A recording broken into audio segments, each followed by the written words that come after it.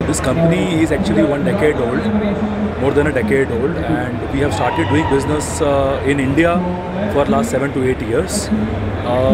It has been an exciting journey so far. We have been growing about 30% CAGR annually, and last year we have clocked around 2 gigawatts of sales against all odds, against all hurdles that we have faced, and we are happy that we have reached this milestone. We were number one in the country last year.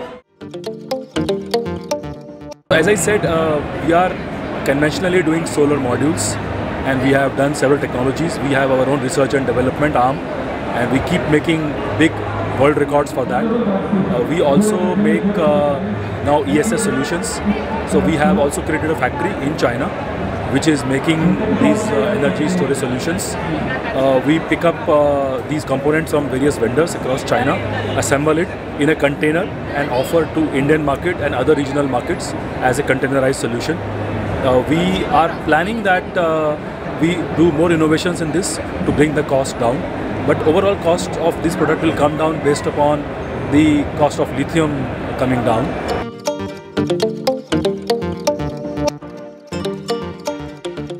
India is just below China in terms of the annual installations. India is, I think, number 3 in the world after China and USA. But USA is a Western country, so if you look at South Asia only, India is number 2. And we are growing rapidly because India has a large population, large per capita power demand, and we are now trying to adopt EV, which needs charging. So we are planning to charge from renewable. We are also going for green hydrogen, green ammonia, which also needs renewable power. So all of these programs will make India one of the sought after hub within South Asian market. So we have factories in Malaysia. We also have factories in Vietnam, but the bigger factories are in China. So it depends upon the allocation and availability of product in those countries. If at any point of time we need products in 2 or 3 months' time, then we have to depend upon Chinese source. But if we can give advance orders of around 4 to 6 months or even 7 months, then we can plan to allocate from Malaysia and Vietnam factories.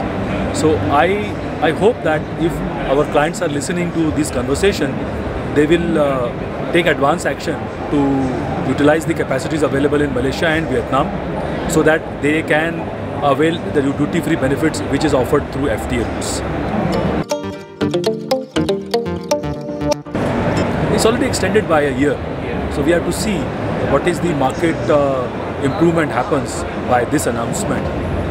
Although 1 year is a very short time, but whatever is there to offer in this 1 year, we have seen more number of inquiries coming our way. So we'll wait and watch.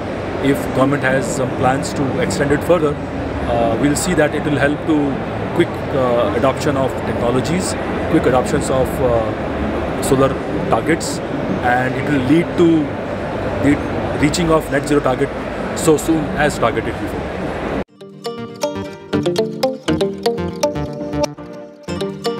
So you know that India generally do not adopt new technologies as a first taker. India is mostly the follower of technology.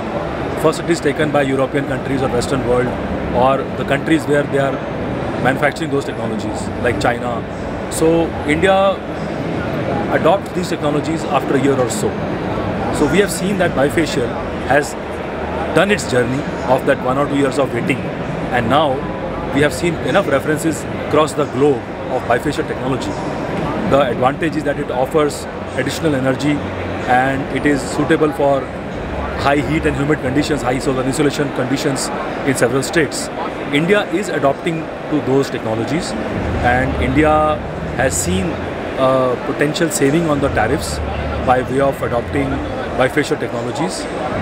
The tariffs have improved a lot because we see almost 10 to 15% improvement in generation through these kind of products, and our developers are sensible enough because they are having cost challenge to offer lower tariffs, so they are adopting to bifacial technology.